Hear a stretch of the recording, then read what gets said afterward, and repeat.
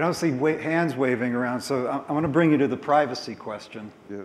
And I'll read this passage from your recent piece about taking the internet seriously. Live streams will make it even easier than it is today for software to learn the details of your life and predict your future actions. We've heard a little bit of that in the context of this conference already. The potential damage to privacy is too large and important a problem to discuss here.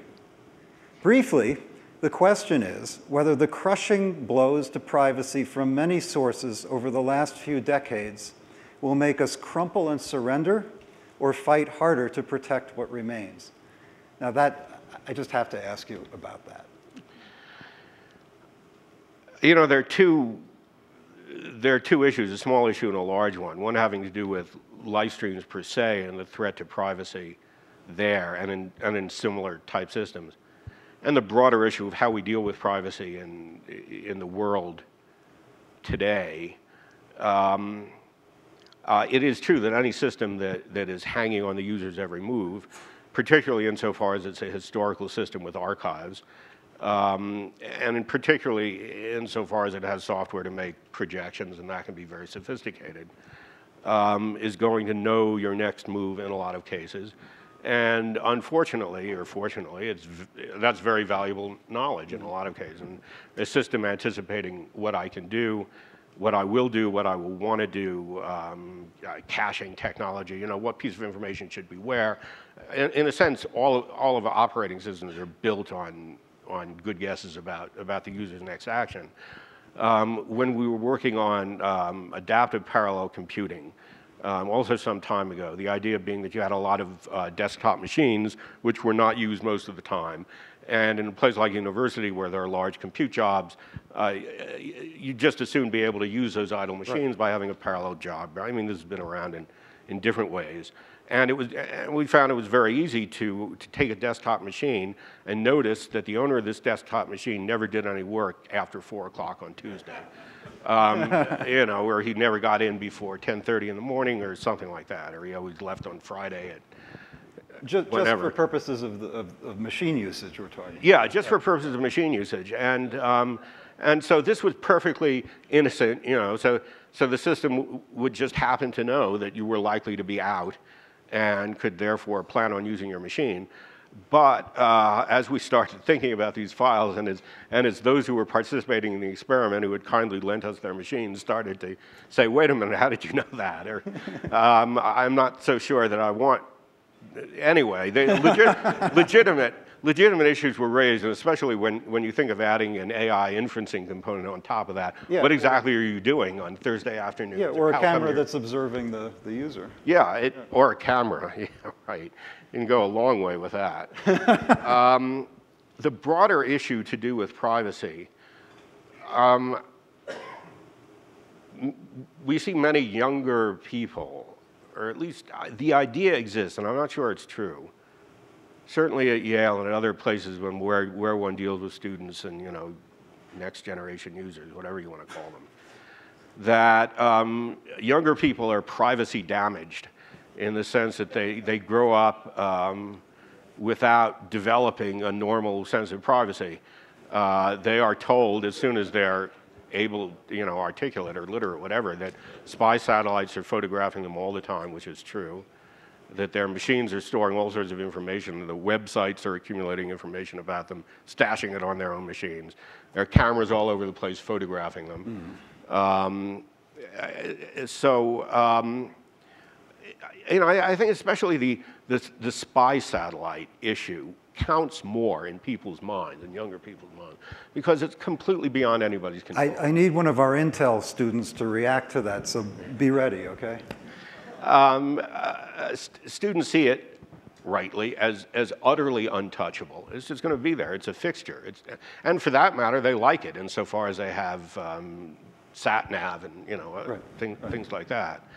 But they grow up without being accustomed to say, this is mine, this is my life, and I will admit you to it as I see fit.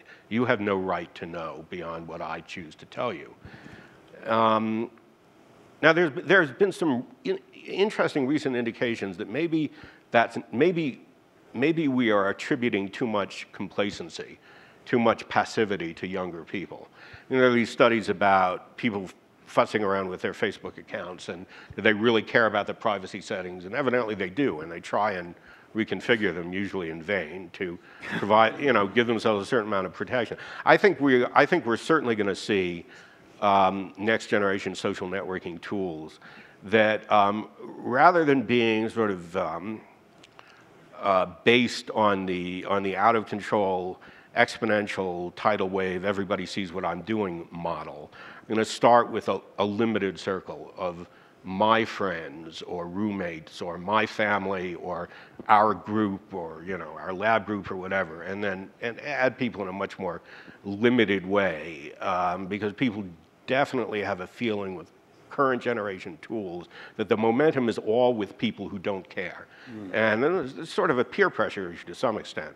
The momentum is with those who don't care about privacy, but I think maybe privacy is an innate desire. I mean, privacy is a luxury. We haven't always been able to afford it. Today, we can afford a lot more than we're getting. And I hope to see software tools evolve in a way that provides privacy, at least as an option, if you do care.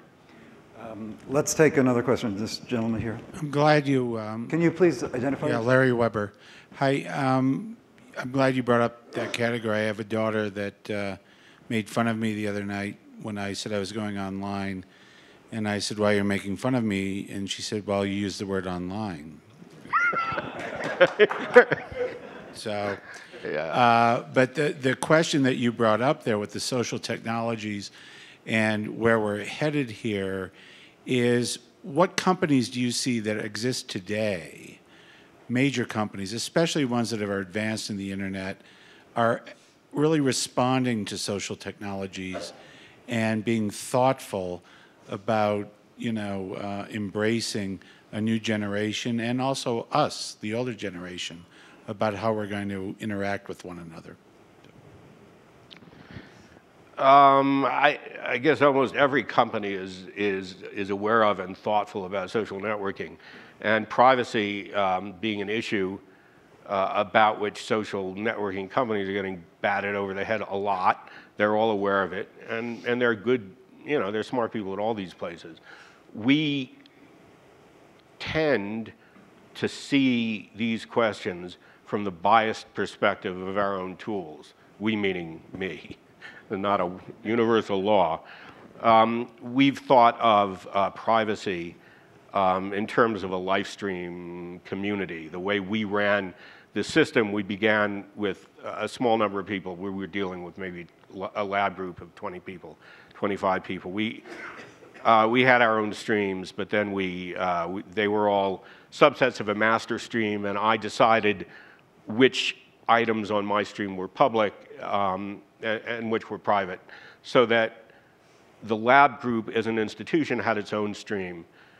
We did this commercially at a small company also.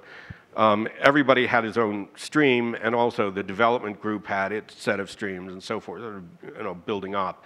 A community was defined by those who had access to a stream, and access was never assumed, but we could make the life of an institution flow through the cybersphere by making it flow through a stream in which we controlled access, in which the owner of an object controlled access, and which the community itself was well defined. Okay, so this is for the Department of Computer Science at University X and nobody else, except if we all agree. Was there a provision for anonymity? That was an issue that came up last night. Eric Schmidt made the point that he thought one of the worst mistakes in the way, one of the worst emergent mistakes in the way that the internet and the web have evolved was that anonymity was too great of an option, that it was possible to do too much without accountability. I think that's true. It's certainly the idea of anonymous posts or information distribution certainly runs counter to everything we know about how human beings have communicated, how scholarly and scientific communities have run. been run, at the very least, you put your name to what you say, and if you're not willing to do that, we're interested in the reasons why, I guess. It's something like an issue that we saw in the early years of our developing streams, when the question became history was accumulating on the stream. Can you go back and rewrite history? So something happened 3 weeks ago, and here's the stream element saying that, you know, we had a meeting and blah blah blah, whatever. Can I go back and change it, or can I copy it in the future, or something like that? The answer is probably no, and probably anonymity is anonymity part of a superficial culture of junk information, which is too willing to not distinguish the sources of information, not distinguish edited from non-edited English, not distinguish well-sourced from unsourced information. It's all part of a complex of do we take the time to figure out whether the facts we're throwing at each other are true? I mean, you know, this is an extra added layer in postmodernist thought. You don't necessarily need to think about it at all. But anonymity is a problem, worrying. I agree. Back here. Hi, Eli Pariser. Just drawing on that, I mean, I've been thinking about this Nietzsche quote recently, which is, "Man can't live without forgetting." So what does live streaming do to our relationship to our history? I mean, when we can remember every single moment, how does that change, you know, who we think we are and how we operate going forward? And to what extent is that, like, are we getting trapped by that, or is it liberating? What's the deal? I'm not sure Nietzsche would be a live stream user. That's, you know. You don't think Nietzsche would tweet? I mean, he does tweet. I don't think he would. A lot of aphorisms. Yeah, right. And the origin of tweeting, after all. There's a bit. What you say is interesting. There's a big difference between a memory and a memory queue. I mean, what we can store on live streams or any other kind of streams, any kind of historical stream or narrative stream, chronology stream, is just as we can't store history. I mean, we can store raw material of history. History has to be made in people's minds. Similarly, the texture of a memory is a radically different proposition from anything that I can put in a live stream or any kind of stream. So I don't think, just because I have, in effect, a highly comprehensive diary. I mean, the art of diary keeping, journal keeping, certain elements of society used to do this routinely. It's the origin of all sorts of interesting literature, just as they used to write letters to each other. And I think we're returning to an older world rather than inventing a new one, an older world in which people took the trouble and the time to document their own lives more carefully. Not everybody had the luxury to do that, but many people did. Many literate people assumed that they were going to spend several hours a day in correspondence and a certain amount of time updating their journals, their diaries, their appointment books, and stuff like that. So, so it can always be a potential embarrassment, and potentially more than that, when you have information, when you are unable to expunge information, when you can't control your own past. But you ought to be able to control your own past. But beyond that, you ought to, I think many people will live with, and I think benefit from, a more complete record of what their lives have been like, without intruding too much on Nietzschean brain implosion. Okay, over here, Steve Levy.